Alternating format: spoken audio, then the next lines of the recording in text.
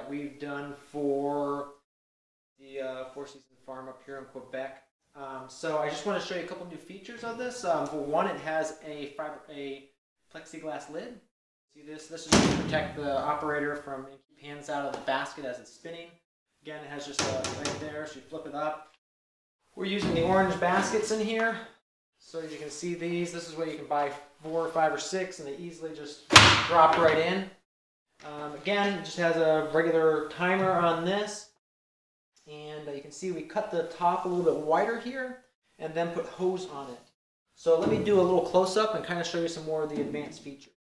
Okay, so let's go ahead and pull this basket out. And as you can see, we kind of changed how we're putting in the brackets here to hold the basket in. We switched to using PVC. Saw someone do that online and just thought it would actually work out really nicely. So for this, we're just using half rounds of PVC, using a screw here and a screw at the bottom to hold it in place, and just ended up cutting it just to fit right in there. Let's see what else. Oh, let's focus on how far we can zoom in.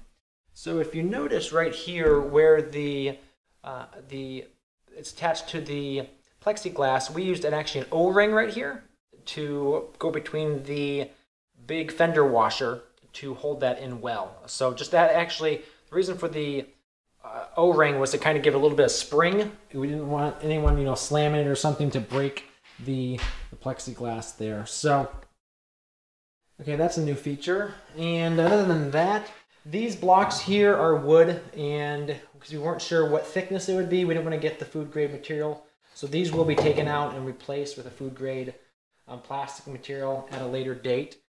But other than that, that's kind of what we've got. Any more questions? Oh yeah, let's just go ahead and show you how it operates.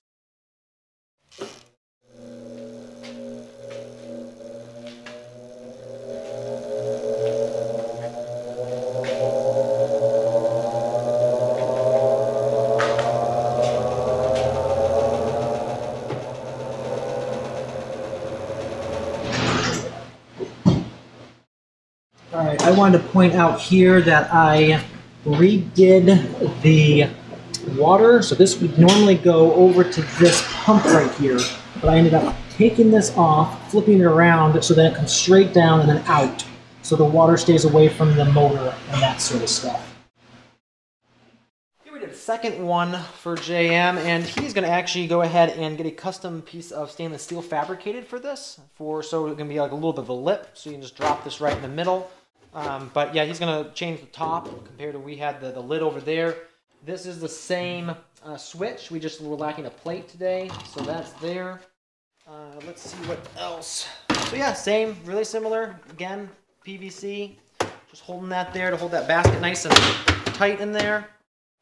And again, you could use a trash can if you wanted instead, and just adjust how the PVC was set there.